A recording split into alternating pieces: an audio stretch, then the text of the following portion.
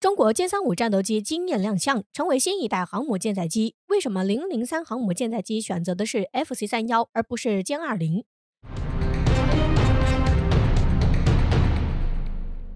最近，中国互联网上又爆出惊人的消息，此前一直为人津津乐道的中国歼35战斗机终于揭开真身，而且根据网友在网上发出来不止一张照片来看，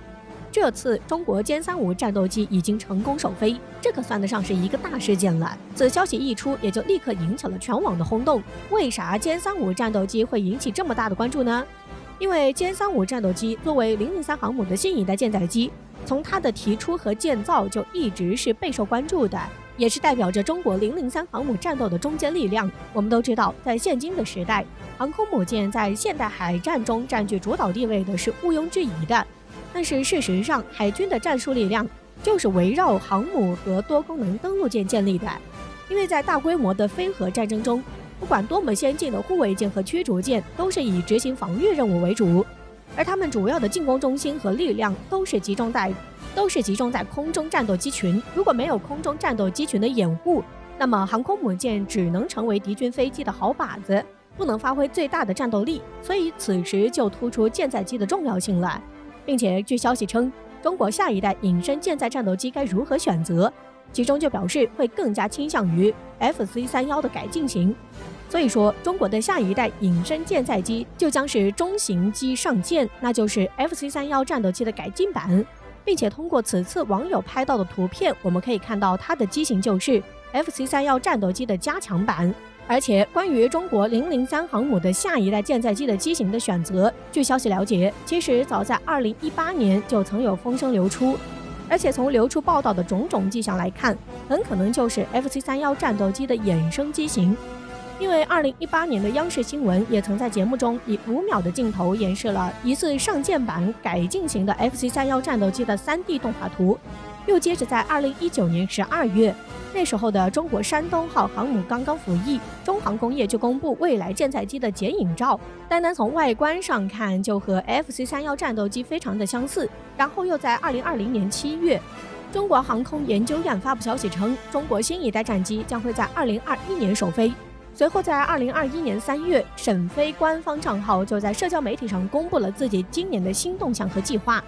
其中很明确地指出，下一代舰载机的多项技术已经实现突破。同时，在此次在沈阳飞机制造所官宣的计划中，也明确指出重点攻关材质制造技术、表面电磁缺陷控制技术、自动补丝技术，并且还提了一句保障新机型试做。而且在2021年的6月，也有细心的网友发现 Fc-31的模型现身于当时的武汉水泥航母。并且据报道，在2021年9月29号举行的国产战鹰护卫祖国空天安全大国重器向祖国汇报新闻发布会上，有记者提问中国的下一代舰载机何时能和大家见面。中国歼15舰载战斗机 Fc-31技术验证机总设计师孙聪回答称，舰载机很快就有下一代了，不过今年就能看到了。通过上面一系列的消息表明，中国的下一代舰载机就是 Fc-31战斗机的加强版，而且确实赶在今年的年尾和大家见面了。但是可能很多的军迷朋友可能不太喜欢 Fc-31战斗机上舰，认为 Fc-31不够先进，而且在设计上和性能上的指标也是中规中矩。相反，歼20明显在性能上会更出色，而且在 2.0 版本 Fc-31出来后，机型的朋友们会发现，在歼20上用到的一些设计和技术，也都在 Fc-31战斗机上获得了采用。这也表明歼20确实在实用性和性能上优异于 Fc-31，所以可能大家会更偏向于歼20上舰，会更加的与003航母适配。而且近些年来 Fc-31除了在珠海航展上亮相之外，就很少出现在大家的视野，一直处于销声匿迹的状态，也很少得到大家的关注。并且 Fc-31从它第1次的亮相也没有得到中国空军的广泛关注和青睐，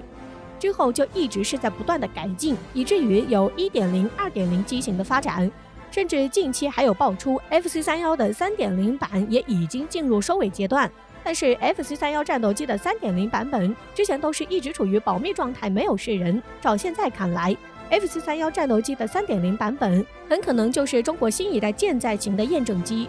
Fc-31战斗机仿佛之前一直在积蓄力量，卧薪尝胆，就等待有朝一日的一鸣惊人。现在的他就足以惊艳世界，翱翔于天际。我们单看 F-31战斗机，其实也是存在一些问题。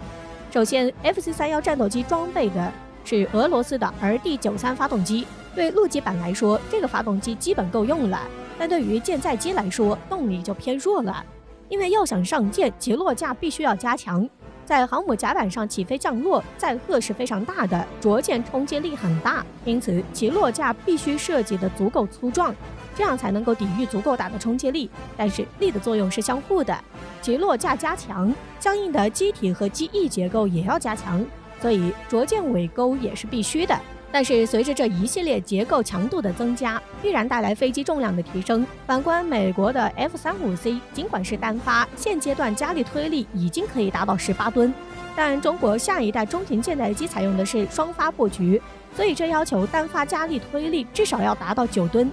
，2台开加力才能刚刚和 FC-35C 的1台看齐。而 RD-93发动机显然是达不到这一要求的，所以必须上新中推。如果新中推的问题突破了，使得单台加力推力超过10吨，那么中型机在设计上就可以放开手脚往大里设计了，就可以不用太过于考虑机身的重量问题，从而可以实现技术上的突破。其次 ，FC-31战斗机是一款陆基飞机，它的翼面积、翼展、翼载荷都是陆基飞机的标准。那么上舰以后就必须满足舰载机的特殊需求，首先是对外形进行改进，主要是改机翼，机翼的翼展要大，后掠角可能会减小，翼面积要提升，这样减小它的翼载荷和低速飞行时的诱导阻力，提高低速飞行的升力系数。另一个是要换装效率更高的增升系统，比如襟翼，需要将简单的放下式襟翼改成后退式的开缝襟翼，它的增升效率就可以增加很多。